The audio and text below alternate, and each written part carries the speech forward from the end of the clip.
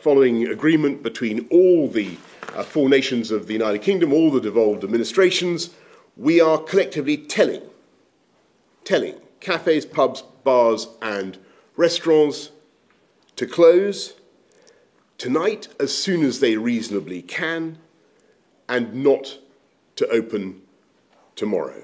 Though, to be clear, they can continue to provide take-out services.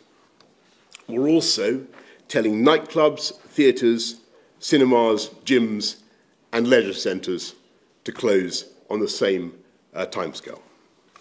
Now, these are places where people come together, and indeed the whole, in many cases, of these businesses is to come together. But the sad thing is, I'm afraid today, for now, at least physically, we need to keep people apart.